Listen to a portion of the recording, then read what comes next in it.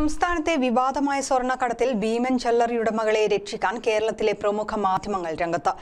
കാലങ്ങളായി കേരളത്തിലേക്ക് സ്വർണം ഒഴുകുന്നു. ഈ സ്വർണവും പ്രമുഖ ചാനലുകളും തമ്മിൽ ഒരു അന്തർധാരണയുണ്ട് എന്നത് ബഹുഭൂരിപക്ഷം സാധാരണക്കാർക്കും അറിയില്ല. എങ്ങോട്ടാണ് ഈ സ്വർണം പോകുന്നത്, ആരാണ് ഈ സ്വർണത്തിന്റെ ആവശ്യക്കാർ എന്നത് പരസ്യമായ രഹസ്യമാണ്. കേരളത്തിലെ ഭീമൻ ജ്വല്ലറി ലോബികൾക്ക് ഇതുമായി എന്ത് ബന്ധം? ഈ ജ്വല്ലറി ലോബികളും മാധ്യമങ്ങളും തമ്മിൽ എന്ത് അവിശുദ്ധമായ ബന്ധമാണുള്ളത്? എന്തുകൊണ്ടാണ് മാധ്യമ ചർച്ചകൾ സ്വർണ്ണക്കടത്തിന്റെ യഥാർത്ഥ മെറിറ്റിലേക്കും യഥാർത്ഥ പ്രതികളിലേക്കും നീങ്ങാത്തത്?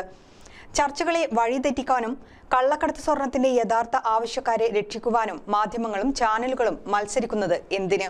കാണുക മലയാളം മീഡിയ 1 ന്യൂസ് പോർട്ടൽ.